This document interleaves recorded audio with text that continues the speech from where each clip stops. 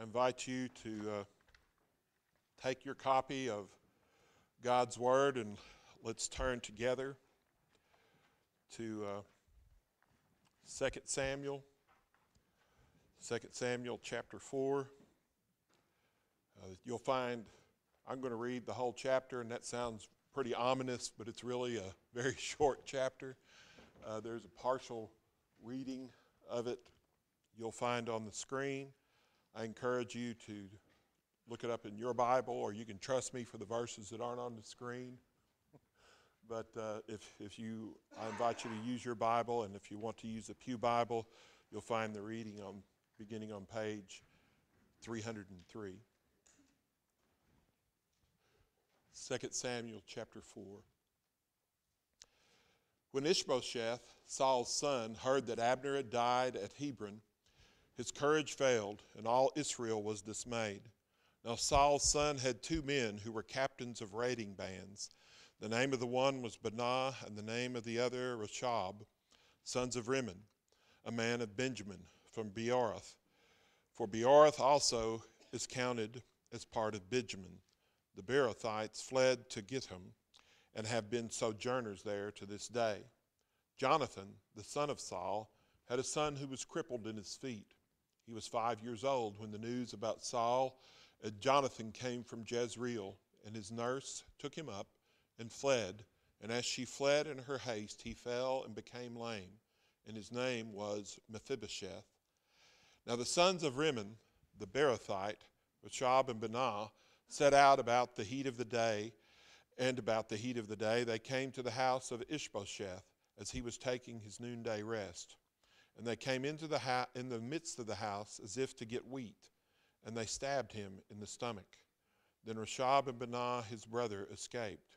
When they came into the house, as he lay on his bed in his bedroom, they struck him and put him to death and beheaded him. They took his head and they went by way of the Arabah all night, and brought the head of Ishbosheth to David at Hebron. And they said to the king, "Here is the head of Ishbosheth, the son of Saul, your enemy, who sought your life. The Lord has avenged my lord the king this day on Saul and on his offspring." But David answered Rechab and Benah, his brother, the sons of Rimmon of Beerothite, "As the Lord lives, who has redeemed my life out of every adversity, when one told me, 'Behold, Saul is dead,' and thought he was bringing good news, I seized him and killed him at Ziklag, which was the reward I gave him for his news. How much more, when wicked men have killed a righteous man in his own house, on his bed, shall I not now require his blood at your hand, and destroy you from the earth?" And David commanded his young men, and they killed them, cut off their hands and feet, and hanged them beside the pool of Hebron. But they took the head of Ishbosheth and buried it in the tomb of Abner at Hebron. Let us pray. Lord, we come once again before your word. And as we do so, Father, we bow humbly before you, seeking your help. Open the eyes of our heart. In your name we pray. Amen. Well, we're back in 2 Samuel, and it's been a while since we've been there. It was all the way to last year. Remember that? Bad joke. Got to do the last year joke. So we need to look back at the previous chapter, and you might recall that David had been anointed king over the tribe of Judah, while Ishbosheth, Saul's son, with the help of Abner, had been made the king of the rest of Israel, of the northern tribes. Well, Abner was the real power behind the throne of that northern kingdom. Abner was a wheeler-dealer, and his goal was to rule by way of the puppet king Ishbosheth, because he was pretty much weak-willed. But his plans fell through when Ishbosheth caught him with one of Saul's concubines. And to catch somebody like that meant, when somebody did that, it meant that they were laying an outright claim to the throne. So Ishbosheth, for the moment anyway, grew a spine and confronted Abner. Abner decided, well, the gig is up here in the northern kingdom. I'm going to go down here to David in the southern kingdom and see if I can't grab all of the power there and promise David the entire throne. But Abner didn't count on David's general, Joab, wanting revenge against him because, remember, he killed his brother, Joab's brother, in an earlier battle. And chapter 3 closes with Joab having his revenge on Abner by murdering him. And that brings us, that's the Reader's Digest, of the Reader's Digest version of what happened there. And that brings us to chapter 4, where we find that when Ishbosheth, Saul's son, heard that Abner was dead, his courage failed, and all Israel was dismayed with him. In other words, Ishbosheth and the entire kingdom, everybody up there was just plumb scared, right? They were shaking in the proverbial sandals, if you will. And with the murder of Ishbosheth, this is why, with the murder of Abner, Ishbosheth thought he was next. That's why he was afraid. And the other people were afraid because that's the way things happened was, as you put the next king to death, or anybody that had claim to throne or had supported the previous throne, they were put to death, and the family was put to death. And since Abner was the power behind the throne, Abner was gone, Ishbosheth, he had to be next on the hit list. That's what he was thinking. And everyone who supported Saul had to be afraid as well. Because David, remember, he had these 600 men, and he kicked booty wherever he went, right? He killed everybody, did everyone in, and what would happen? Would David and his 600 men, would they simply ride north and put everybody to death? What are we going to do? Who knows what to do next? Does anybody have a plan? Well, there are two brothers, Benah and Rashab. They have a plan. But before we look at their plan, let's take a little bit of a look at these two guys. Who are they? What is their character? Well, verse 2 tells us that they were captains of Ishbosheth's raiding bands. And I take that to mean that they rode around at their own free will and did whatever they want to. They would go to unwalled villages and small towns and take the farm goods and the money and the cattle from whoever was there. And that sounds like they're a couple of outstanding individuals, doesn't it? Full of courage. I mean, how much courage does it take from men with military training, and I assume they had it because they were captains, how much courage does it take for them to go around and rob farmers and women and children of their goods? The writer of 2 Samuel gives us more information about them in the opening verses, and if you think about it, there is a subtle sarcasm going on here that the writer is putting out there. Not only do these brothers serve a powerless puppet king, the only other heir to the throne is Jonathan's son Mephibosheth, and we're told that he is permanently crippled. He's lame in both of his legs because of some sort of accident that occurred as they were running away when they got the news that Saul and Jonathan were killed at Jezreel. In other words, the house of Saul, they weren't in any position to put up a fight, were they? Ishbosheth is pretty much spineless and gutless, and Mephibosheth lacks the physical ability to do anything. So anything that Benah and Rashab do will fall far short of being heroic. It falls, I think, more into the category of a middle school bully trying to beat up on a first grader. I think that's the kind of people they are. So what's their plan? Well, the plan unfolds in verses 5 through 7. Now, some commentators say that verses 5 through 7 give two tellings of the same event, since verse 7 appears to be repetitious. And they do serve or share three common elements: the brothers coming into the house, Ishbosheth being asleep, and the brothers stabbing him to death. But it's normal in Hebrew narrative to take a situation and repeat it, but with added detail that expands upon the previous statement. And if you want another example of this, all you have to do is turn over to chapter 5 and verse 7, and there you'll find the story of how David captures the fortress at Zion. And then in verses 8 and 9, it tells you how he captured the fortress in Zion. But here in chapter 4, verse 7, it's just a little bit different, because not only does the writer add the detail about slicing off Ishbosheth's head, he repeats the item from verse 5 that he was asleep in his bedroom. It's deliberate. You can almost hear the sarcasm. Rechab and Baanah, they're macho guys. They're a couple of tough hombres. They stab a guy to death in his sleep. What's next? They're going to challenge Jonathan's son Mephibosheth to a foot race? You know, that's who they are. They're really, really brave. They came, he slept, they stabbed. Now, what the writer is doing is telling us that, in telling us about these two brothers, is he's mocking them as he tells it. One commentator explained it this way. It would be like a reporter telling about the story of the Nazi blitzkrieg on Poland in 1939. The reporter could talk about how the Germans had an advantage in air power, 3-1 advantage there. He could tell about their tanks and how their tanks cut the Polish cavalry to pieces. But would you be proclaiming German courage? Hardly. How much courage does it take to fire from tanks at men riding on horses? Not a whole lot, does it? I mean, you have ponies against panzers, if you will. In other words, the way that you would tell the story, were you holding up German courage for respect? No, you were ridiculing German courage is what you were doing. So you see the sarcastic innuendo in the writer.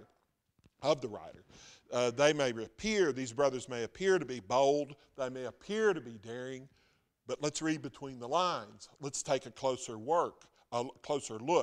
They're not strong, they're weak. They're not courageous, they're cowardly. They're not manly, they're, if you will, mousely. That's how they are. After these two brave and courageous brothers murder Ishbosheth in his sleep, they take off his head, they put it in a basket, they head south. They jump on their camels, if you will, put them on cruise control, and they drive all night, and they arrive in Hebron to fulfill the final stage of their plan. The head of Ishbosheth will be their proof of loyalty to David. Surely they will be rewarded by David for their loyalty, for their courage. Surely they'll be rewarded. So after they ride all night, they get to David, and they announce to David, here's the head of Ishbosheth, son of Saul, your enemy who tried to take your life. This day the Lord has avenged my Lord, the king, against Saul and his offspring. That's verse 8. You know, we can assume that David already knew whose head was in the basket without being told who it was, because he lived in the palace, didn't he? He lived with those guys. He lived with Ishbosheth. But it's one thing for him to know whose head was in the basket in front of him. It's quite something altogether, quite another matter to interpret what was being said to him by these two characters. Was this really God's vengeance upon Saul's house? Were these two brothers the servants of the Lord that they claimed to be? Or were they just bloodthirsty killers attempting to grab power in the new kingdom? You and I know this because we've read ahead, but David hasn't read 2 Samuel 4 yet. He's having to live it. So how's he going to decide who these two brothers are and what these two brothers are? How will he determine if they are the means of God's path to the throne of Israel or if they are power-hungry killers? In reality, they're both. God uses these evil men to pave the way to David's sitting upon the throne. But that's another sermon. It's another direction. We're going to be talking about something else, a little different here. But the whole matter that's before David highlights something I think that we all need desperately, and that's discernment. The ability to see what's beneath the veneer to what's really going on. How can we determine what is true and what is false when it comes to our faith?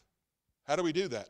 How do we know if what we hear on the radio or see on the television from the person preaching and the person teaching, how do we know whether it's true or not? In this case, it's difficult for David to figure things out because these guys put a theological spin on things, and that's what the preacher on the radio does. They put a theological spin on their story. Today, God has used us to deliver you from your enemies, David. We're nothing more than the Lord's obedient servants when we killed Ishbosheth for you. We were just being obedient to God. These guys were the spin masters of their day. They took what was obviously first-degree murder, and they made it sound like that they were doing David and the Lord a favor. And they did this by way of cloaking their argument in theology. They tell their story as if it lined up directly with the will of God and the Word of God. It's like the story of the little boy who was told by his parents, do not go near the pond on the property. You are to stay away from it. Never go down there. But one day he ventured close to the water's edge and he received a thorough baptism, if you will. And when he saw his father, he had his explanation ready. He said, Father, I stood beside the pond and I said, get thee behind me, Satan. And he pushed me in. Or there's the guy I remember from college who was giving his testimony, and he started talking about how he drove in his hometown. And I remember thinking, well, I guess everybody's testimony has to do with how they drive around where they grew up. But anyway, that's a different matter. But anyway, there was a four-way stop. There was an intersection with a four-way stop, and the law required him to stop, and common sense required him to stop. But you know what? He never stopped. But in all of his non-stopping days, God never allowed him to have a wreck. It is indeed wonderful to have God, isn't it? That's what I thought. I mean, both dripping wet boys and ignorant college students find theology useful, don't they? What I'm saying is this, is what we believe about God, and that's all theology is our study of God, and what we believe about God can be used to explain away almost anything and everything that we do. We can blame our mistakes on the devil and claim that our questionable behavior is somehow sanctioned by the Lord because, hey, we got away with it more than once. It's easier to say, I think the devil made me do it, than it is to take responsibility for our sin, isn't it? It's easier to give ourselves permission to do something under the guise of God's grace and God's forgiveness than it is to get on our knees and pray for the strength, or pray for God to give us the strength to be obedient to his word. Rechab and Baanah come before David with blood on their hands and theology on their lips, and they hope that the latter will cleanse the former. Murder always sounds more pleasant when it's wrapped in religion. Our sinful behavior always sounds better if you just put the right spin on it. And here's the spin the two brothers put. Verse 8, the Lord has avenged my Lord the king this day on Saul and his offspring. Committing first-degree murder is okay because we did it in the name of the Lord and we did it for the Lord's anointed king. Be careful that you're not using God for your own personal convenience. That you're not using him to explain your sinful behavior. That you're manipulating God to keep yourself from submitting to his law, to his grace. So what should our belief about God do for us? What should our theology do? Our theology should lead to doxology. What we believe about God should drive us to our knees in praise of God. Jesus Christ, knowing the Bible, knowing God through the Bible and through his Son, Christ, always brings about transformation and exaltation of Christ. So how does he see through the theological spin of these two brothers? What is it that helps him discern whether God is in the situation or whether God is his Redeemer or whether God is using Rechab and Baanah as his Redeemer? He's able to discern and recognize these brothers for what they are because he remembers. Verse 9, he remembers who his true and only Redeemer is. As the Lord lives, who has redeemed my life out of every adversity. The Lord who lives is his Redeemer. You aren't my Redeemer. You two brothers aren't my Redeemer. God is my Redeemer. And he knows that because in two ways. First, David knows God is his only Redeemer. Why? Because he knows his Bible. Guess what? He knows the Ten Commandments. And he knows that the Ten Commandments say, you shall not commit murder. He knows that God's will cannot be accomplished apart from obedience to God's word. You can put whatever spin you want on your behavior. I can put whatever spin I want on my behavior. But when our behavior contradicts the revealed will of God, guess who's wrong? We are. We are the ones violating the commands of God. And God calls that sin. David's knowledge of the Bible was more than just chapter and verse. You ever known somebody that knows chapter and verse of the Bible and can quote it to you, but you look at their life and that's all they can do is quote it chapter and verse? It doesn't mean anything. David's knowledge, though, was a knowledge that resulted in a change of his heart, a change of his thinking, which involved a change of his life. It transformed him. How about you? Does what you know about God change how you live? Does it transform how you live? When you discover that God's word says something and you're doing something that's against God's word, do you make excuses or do you make confession? Which one do you do? Second, I think there's a note of gratitude. A note of gratitude in David's words. As the Lord lives, who has redeemed my life out of every adversity. Think about that. The Lord has redeemed him out of every adversity. He might have been thinking about the times that Saul's spear whizzed by his head. Thank you for that mercy.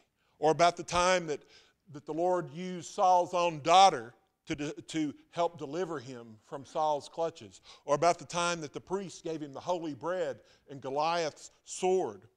Maybe that's what caused him to write the 103rd Psalm, which we used in our call to worship this morning. Bless the Lord, O my soul, and all that is within me. Bless his holy name. Forget not all of his benefits, who redeems my life from the pit, who crowns you with steadfast love and with mercy, who satisfies you with good so that your youth is renewed like the eagles. Maybe that's what where that came from. So David's thankfulness for the way that God had redeemed and delivered him in the past helped him to discern God's redemption and deliverance in the present. David's gratitude toward God helped him remain steadfast in his faith. That's a principle that we all need to have in our hearts and in our lives, isn't it? Remember that giving thanks to God helps us remain faithful to God.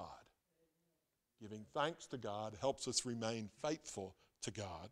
Remembering how he has redeemed and delivered us in the past helps us hold fast to him in the present. And this is played out in the life of a man named Polycarp, one of the early church fathers from 155 AD.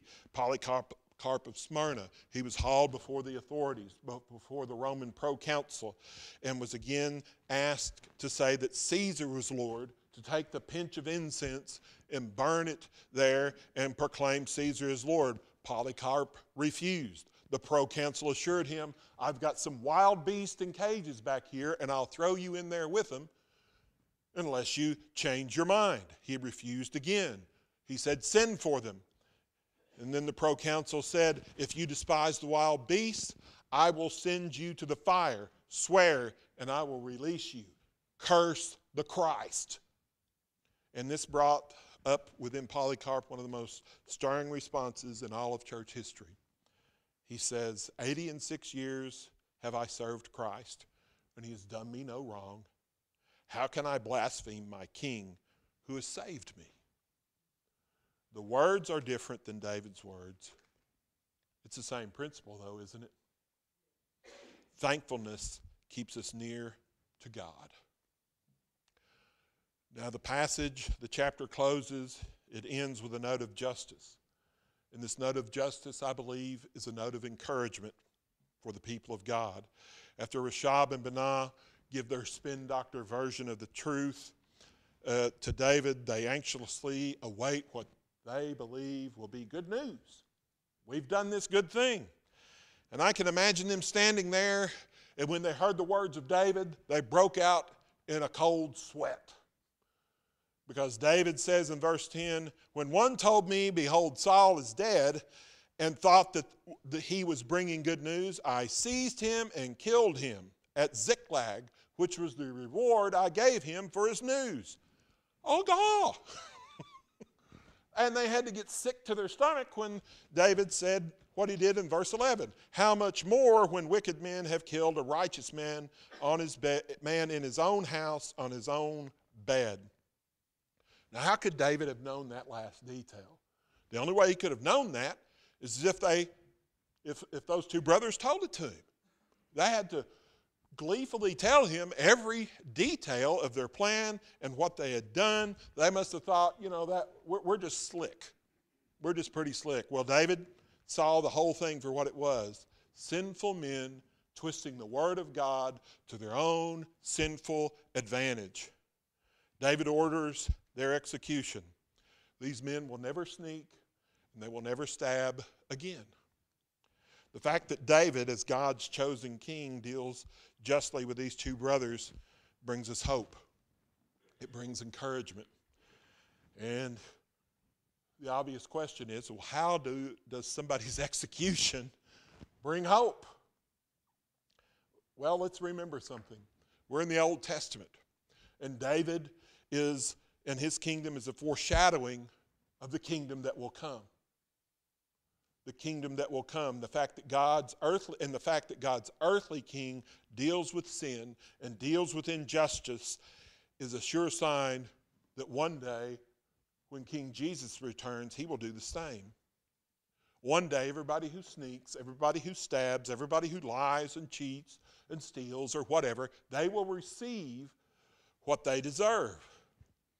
That's what our series of studies during Advent pointed to from Isaiah 9, verse 6. Listen to the words that we have there. Listen to the sure hope that will one day that they will be completely fulfilled. For unto us a child was born, for unto us a son is given, and the government will be upon his shoulder, and his name will be called Wonderful Counselor, Mighty God, Everlasting Father, Prince of Peace. And of the increase of his government and of his kingdom, there will be no end. On the throne of David and over his kingdom, to establish it and uphold it with. With what? What will it be upheld with? With justice, Isaiah writes, and with righteousness, from this time forth and forevermore. Beloved, one day God's kingdom will be established in all of its fullness. One day, the one who delivers from all adversity, our Lord and Savior Jesus Christ, he will come, and we will be permanently and eternally delivered from our sin. And we can read about it. You can read about it if you just turn to the Revelation of John in the 21st chapter, beginning in the 3rd verse. You can read about it there.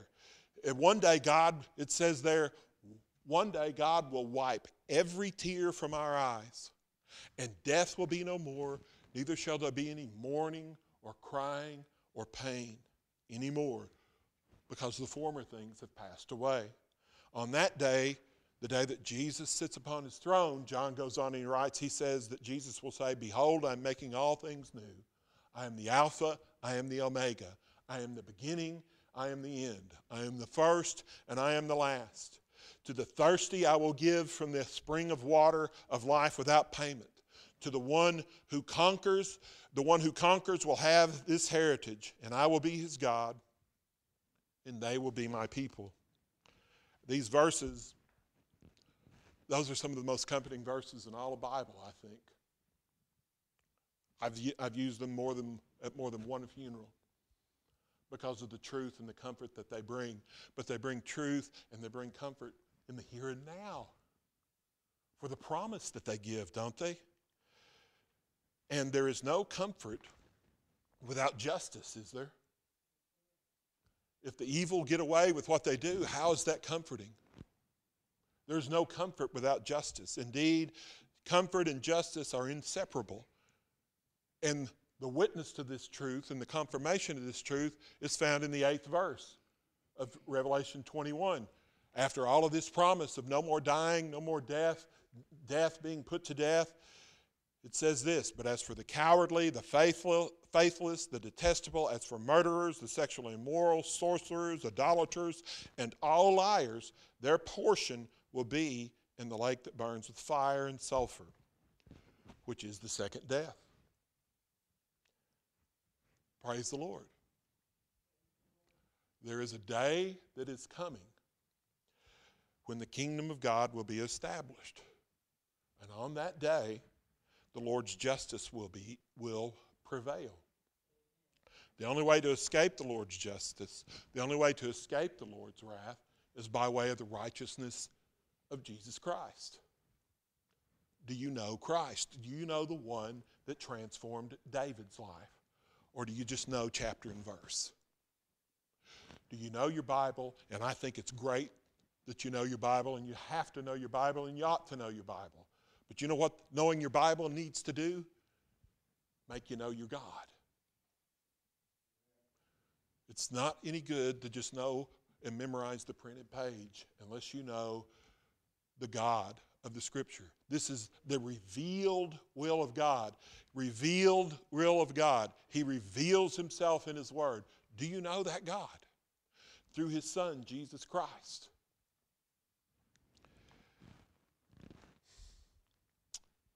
Have you been transformed? Have you been changed? Let us pray. Lord, we thank you and praise you for your word. I just pray that we would all be transformed through the power of your Holy Spirit and through the power of your word. Lord, we thank you that one day you will return, that your righteousness and your justice will prevail. Lord, help us to live for you in the strength of your word and the strength of your Holy Spirit in each life and in each heart. In your name we pray. Amen.